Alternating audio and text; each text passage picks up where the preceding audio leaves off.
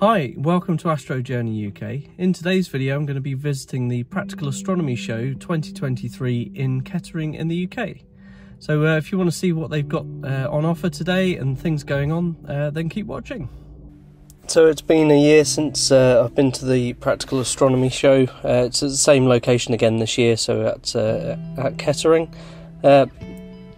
The entry is absolutely free. There are several talks. I think there's probably about 6 or so talks.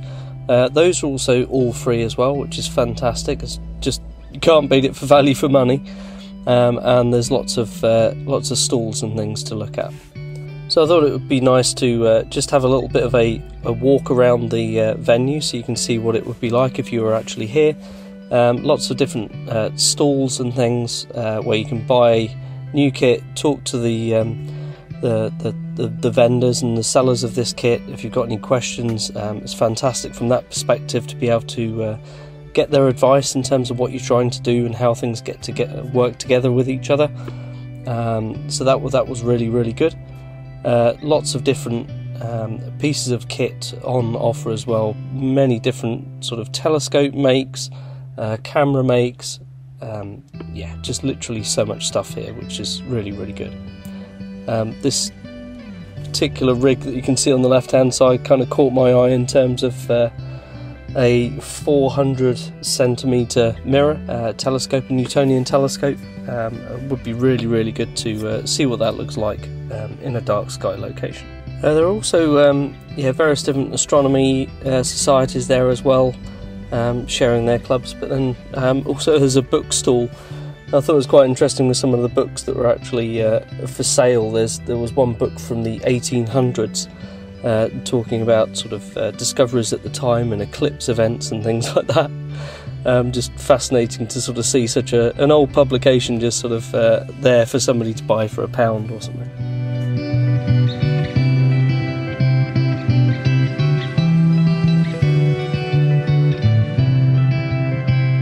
One great thing this year was again getting to speak to other fellow astrophotographers and YouTubers and alike.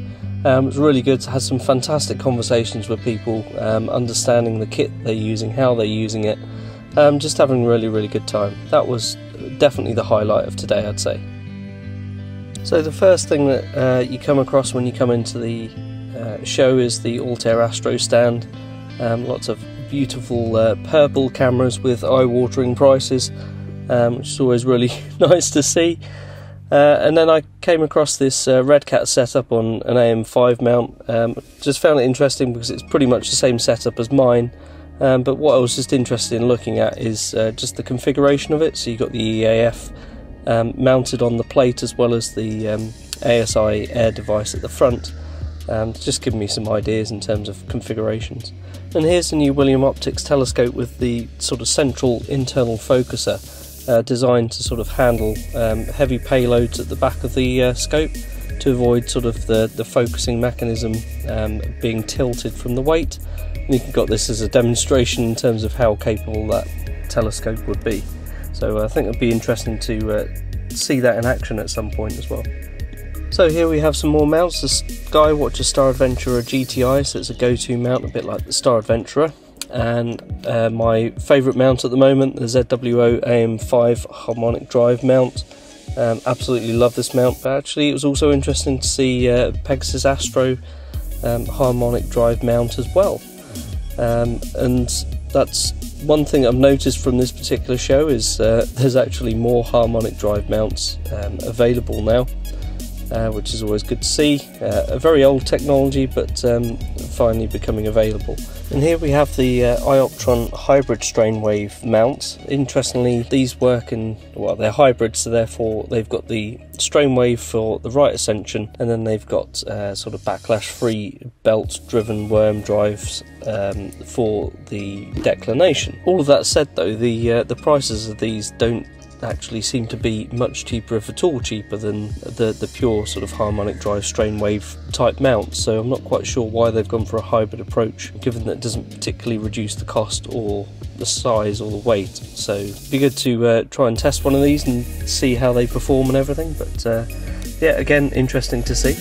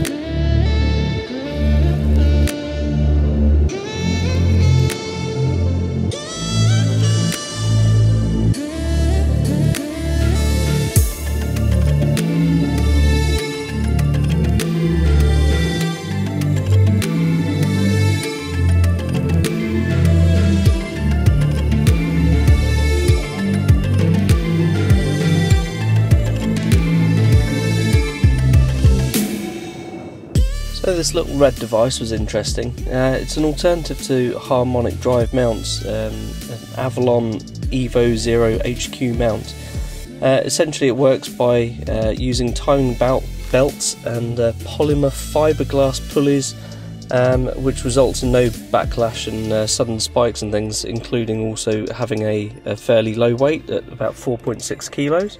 There's also this unusual looking blue mount, the Avalon M0 HQ Fast Reverse, and all I can kind of understand from this and the sheet is another lightweight mount, 7.5 kilos, but it says it's got the capability of, if you've got some small optics on it, you don't actually need to do a meridian flip. It will just keep rotating, and it doesn't actually sort of snag on the mount or hit the mount or anything. So interesting. I guess it's always good to see different ways of doing the same thing.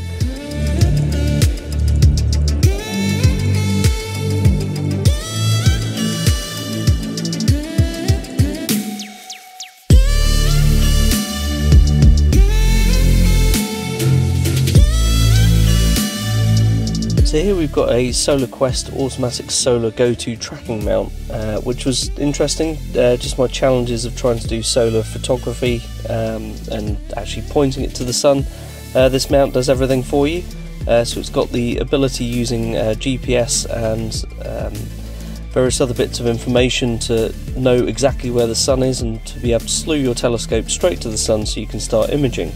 There's also some auto drift correction through feedback of a solar sensor, so a really nice little bit of kit, which doesn't actually cost that much. It's about £270, so yeah, good if you're doing a lot of solar photography.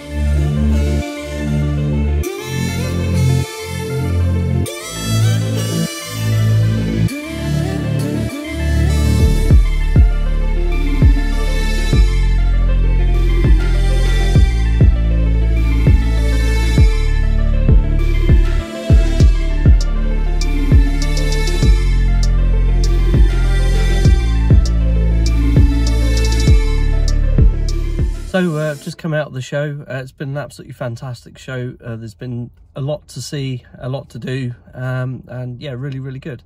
One little extra this year is they've got t-shirts, so I've got one of those there now. Look at that nice souvenir. But yeah, I think I'll leave it at that. Fantastic show. If you're ever in the area, then it's definitely well worth a visit. So take care everybody, and clear skies.